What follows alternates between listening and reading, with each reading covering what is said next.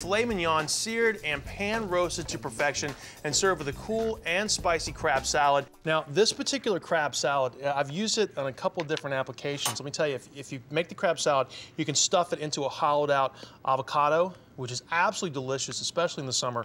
It's just fresh and light and clean. All right, so we've got some mayonnaise here. All right, then what we're gonna do is hit it with a little bit of sambal, which is sensational, and we're gonna use this to give our crab meat some punch. And it's an Asian chili paste that you'll find in a lot of sort of Asian markets, also in grocery stores. You can find it pretty much everywhere. So we got mayonnaise, we got sambal. Then we're gonna do is chop up some fresh cilantro. I'm just gonna take the leaves off. All right, we're gonna roll it up. We're gonna chop it up fairly fine.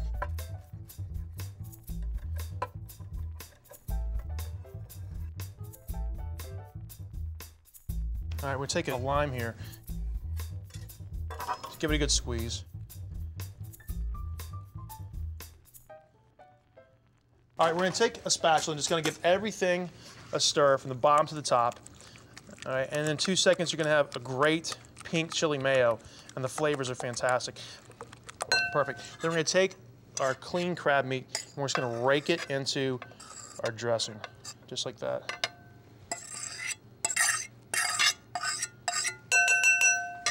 All right, cool. Then we're gonna go back in one more time and just stir everything together. So we get everything well incorporated. A little bit of salt. All right, a little bit of fresh cracked pepper. Right on top. All right, and we are ready to go. We're gonna put plastic actually right on top of the crab to keep the air off of it. All right, and throw it right into the fridge. How easy was that? So you're gonna add some olive oil to this and let it come up to a pretty good smoke. And I've got 4 fillets here. And we've also got a little bit of string, and we're gonna tie these fillets up. So the strings are probably a little longer than a foot, so we're gonna make sure we get, plenty of space around the fillet. We're gonna cut these guys open, and we're gonna tie them up. Now, when you tie the fillets, you do this for a specific reason. It's really gonna hold the shape of the fillet together, because sometimes when they get hot, they can have a tendency to kind of relax and lose their shape. And also, it's gonna cook a lot more evenly when it's one good piece. So we're talking about a medium rare. It's a true medium rare, not just a little sliver of pink all the way through. Isn't that beautiful? Look at that. What a difference a little bit of string makes, huh? Isn't that cool?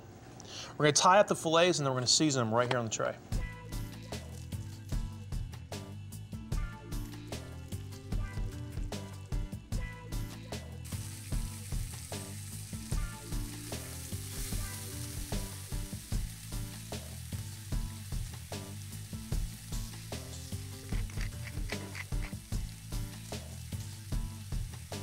All right, we're gonna season these up with a little bit of salt and pepper, and I like to season meat on either this plastic tray or on a plate. That way you can kind of go back through and scoop up all the little bits of salt and pepper left over, so you make sure you're not wasting anything.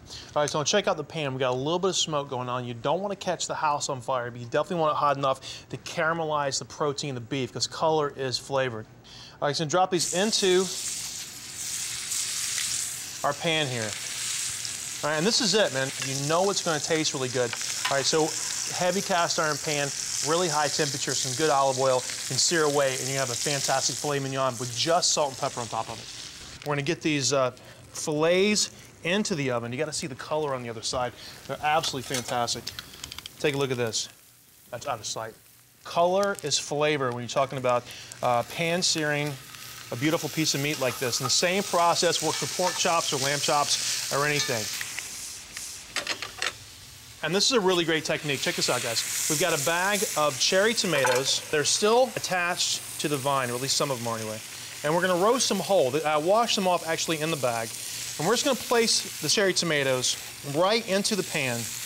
All right, it's kind of an interesting presentation. I think it looks really kind of rustic. We're gonna roast everything together, and the cherry tomatoes are just gonna start to burst. They're full of natural sugar, great flavor, and they're gonna really complement the flavor of the steak and the spicy crab salad we're gonna put on top. All right, so got a little bit of extra virgin olive oil on top of the tomatoes. We'll hit these guys. All right, a little bit of kosher salt. All right, a little bit of fresh cracked pepper. And we're gonna throw this into the oven. Now, we got 400-degree oven. We're gonna roast these for about 12 minutes. If you like a well-done steak, you'll probably be in for 20. If you like it nice and rare, maybe around 8. But for a medium, rare medium, about 12 minutes will be perfect. Oh, yeah. They're absolutely beautiful. We got seared pan-roasted filet mignon, and we also roasted some cherry tomatoes right along the side with them. All right, I've got some kitchen shears, and we're gonna go through and just pop the string off.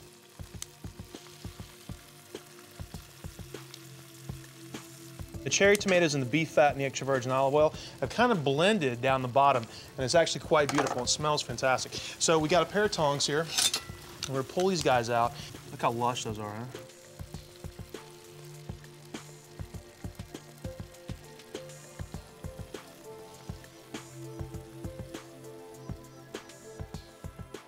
And we're gonna take these beautiful cherry tomatoes, check these out. Just kind of drop them in between. And the cherry tomatoes are just about to burst. And I like the presentation with the vines attached too. And they're like little bursts of tomato sauce. Got a great flavor. I've got a great cherry tomato sauce almost right down the bottom of this pan. And again, it kind of mixes in with just some of the beef fat. All right, so we're not gonna lose that. We're gonna put it right down on the bottom of the plate.